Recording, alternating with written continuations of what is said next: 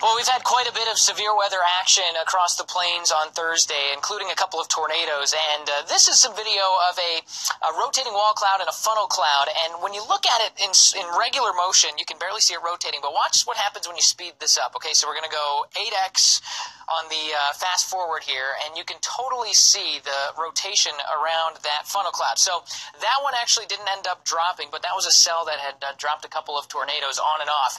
Just a huge ball of energy that is creating a lot of lift in the air down in the southern and central plains. We've still got a TOR CON of 8 for western Oklahoma, parts of south central Kansas, including Dodge City, Garden City, Wichita, down toward, we'll say, Woodward, Oklahoma.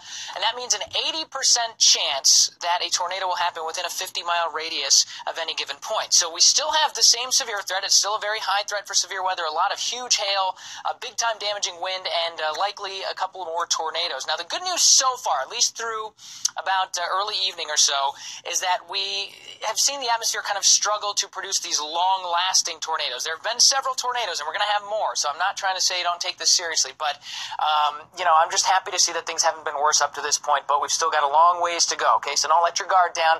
I think mostly damaging wind as we get through the overnight, and then the severe threat's going to continue in some of the same areas, actually, and a little bit farther toward the east on Friday.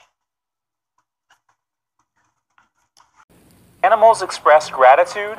Most pet owners believe they can, and this video suggests that saying thank you isn't uniquely human.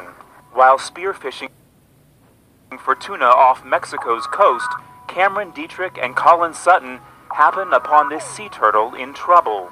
Dietrich dives in and goes to work untangling the rope, possibly part of a fishing net, from around the turtle's flipper. Once free, the sea turtle turns and begins to swim away. But then, an incredible thing happens.